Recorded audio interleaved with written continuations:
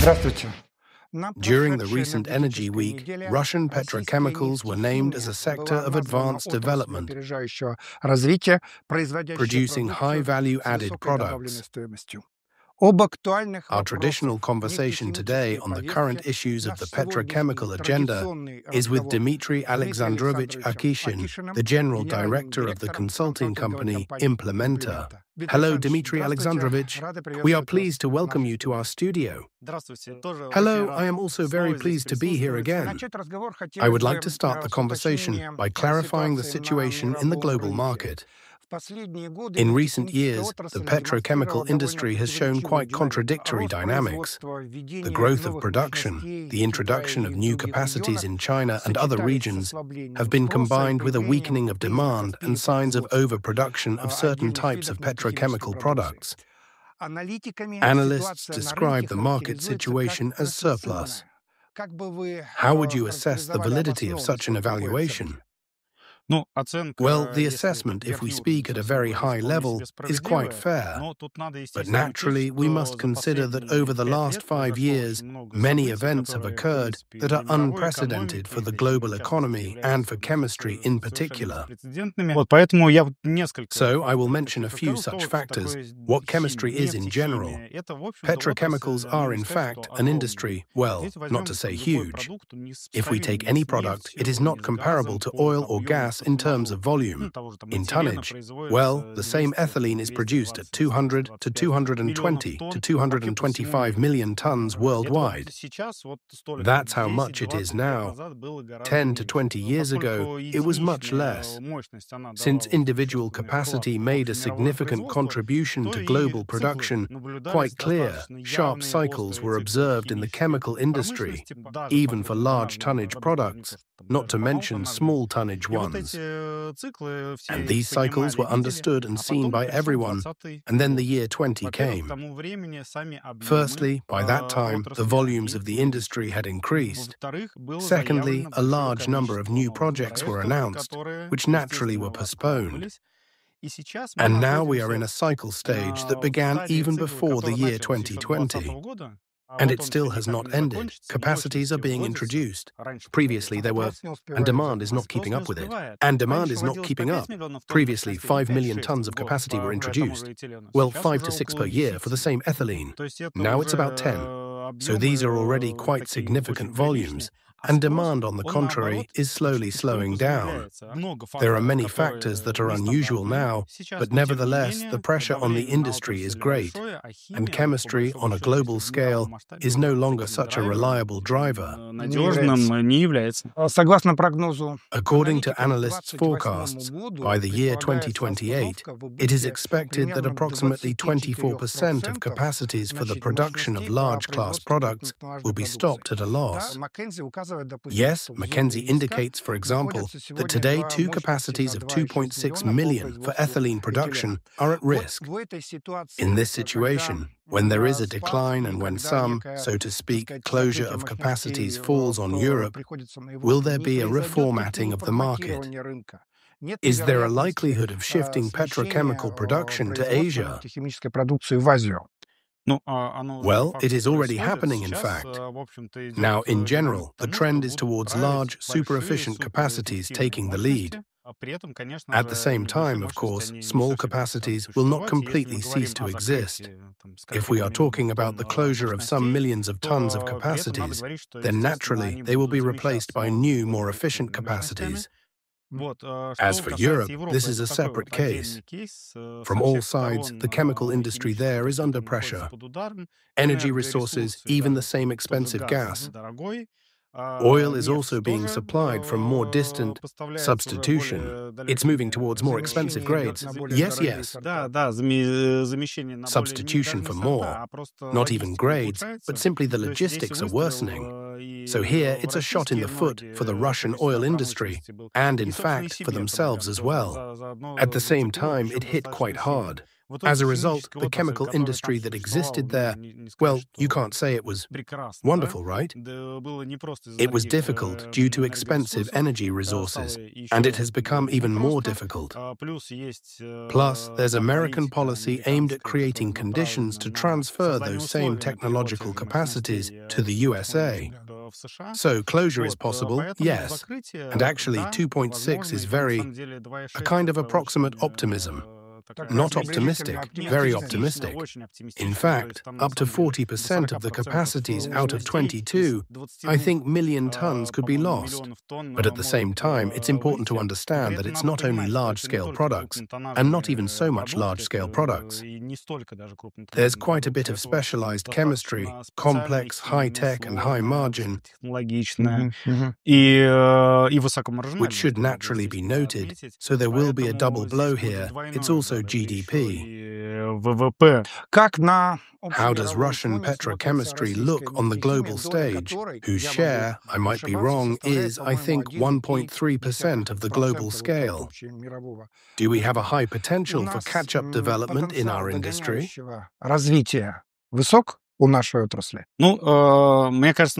Well, I think we should start with whether there is a goal, as they say, to catch up and overtake. Probably, first of all, we should note what has happened over the last almost 10 years. About 10 years ago, the previous strategy was described for the chemical industry. In general, it's impossible to say that the tasks have been solved. At the same time, it's absolutely impossible to say that nothing has happened. We are now building global, huge, even by world standards, plants. Sibir is being built accordingly. Ust-Luga is being built. They wouldn't have appeared without the significant work done over the past few years. Again, a support system was created, specialized for this. Previously, petrochemistry was essentially an appendage of oil refining, but now it has emerged as a separate story. But in terms of medium and small-scale production, frankly, things are worse. Many chains that existed back in the Soviet Union are broken, disrupted. I don't even know what word to use. And, in principle, before talking about some kind of leading pace or strong position in the global market, probably, first of all, we need to solve the problem of a strong position in the domestic market, because there are a lot of chemical products, tens of thousands of names, in general, dozens. And in Russia, several thousand are produced. Well, that is, only 10 to 15% of the range is produced in Russia. So on one hand, we have a market that is large in terms of range. But our traditional problem is low demand. Now is the time for such large capacities, so INK, Sibir were mentioned. Ust-Luga, they exist and will find their place in the market due to competitiveness. And further, the deeper you go into chemistry, the less important the raw material component becomes. It doesn't play such a critical role. Therefore, competing even in the domestic market is not so easy anymore. You mentioned that petrochemistry has made great progress, specifically in large-scale projects. In polymer production, this is quite obvious. And it's quite clear that we are indeed claiming the role of a net exporter here. What is the horizon for further growth? Is there a possibility to hope for progress in high-value-added products as a goal in the near future?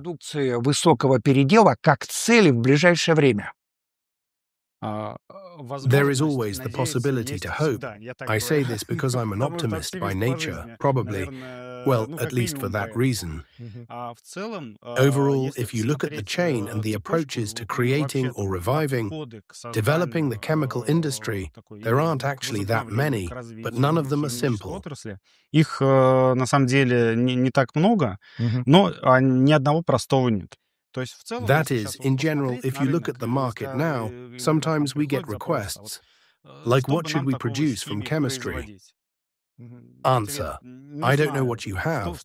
Currently, there is practically no project where you just gather, build, start, and earn money, and it's a reliable investment. Пошел и зарабатываешь деньги, и вот это надежные инвестиции.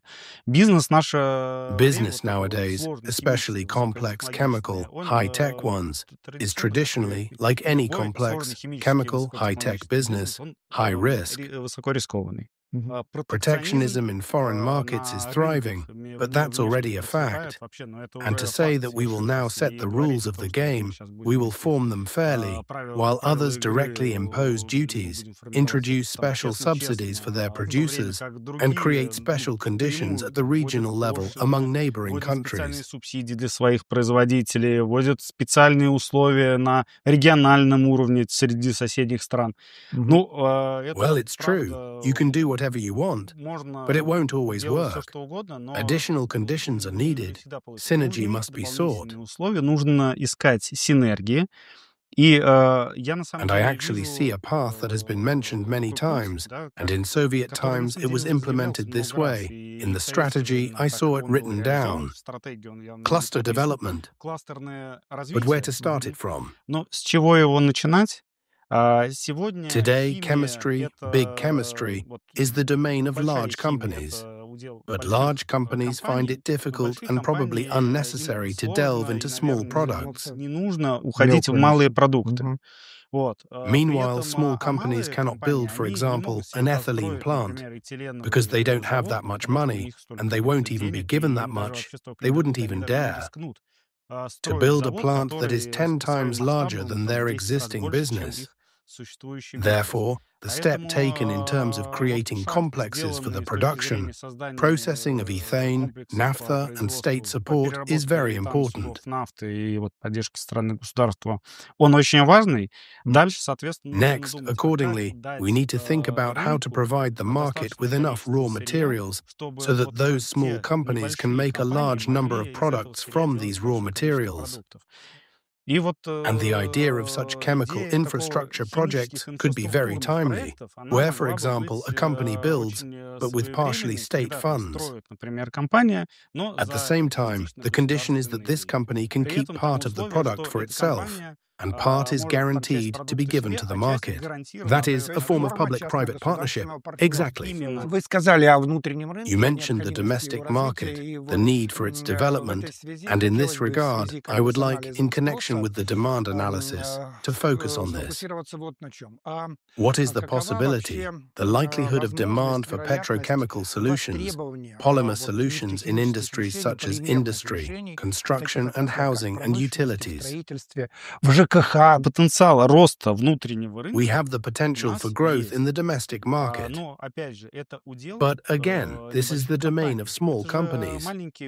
These are small consumers, like 500 tons, 100 tons, 1 ton per year. That is, they produce their plates, basins, somewhere pipes. They are larger. При этом And at the same time, many times, again, at the regional level, I received the question, they say, we want to invest, but we don't know where.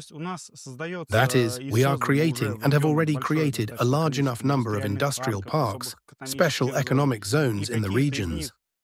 And some of them are super successful, while some, in fact, just can't. Find their niche, probably. Even get their first project, because, in fact, it's unclear what to produce. And the region can't say, regional development institutions can't say, because they are not narrow, specialized in chemistry. And in the end, investors, there are 20 million rubles, or 100 million rubles. This is, in principle, well, the scale. There is the question of choosing a direction and creating some kind of niche product, right? Yes. In fact, yes. So, the market is complex. It is necessary to form a list of projects in each region. All regions are interested in investments.